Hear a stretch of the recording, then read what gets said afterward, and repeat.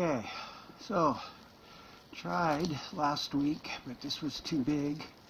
So got a switchback right on the other side of that log, and the trail turns and goes right back up there. So this week we rolled in with that.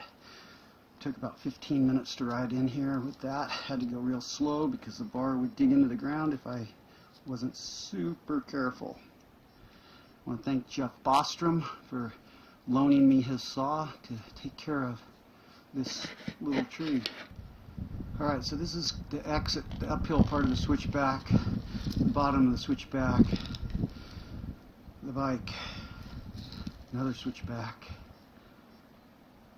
and trail going on up the mountain. So you can see it fell up there, probably slid on snow.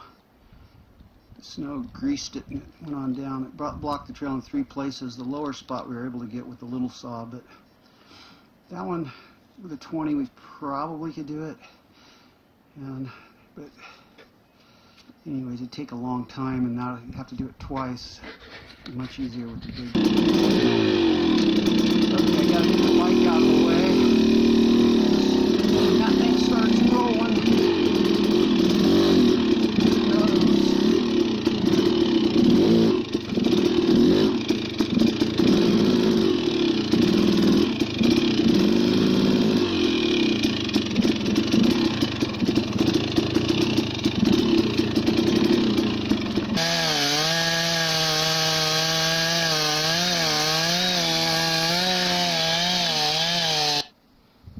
So I'm standing in the switchback.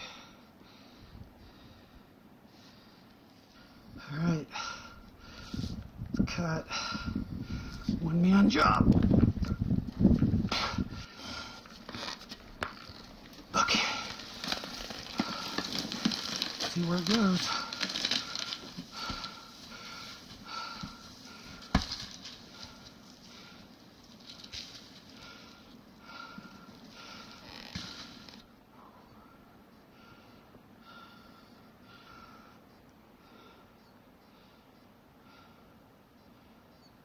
Came out of that hole.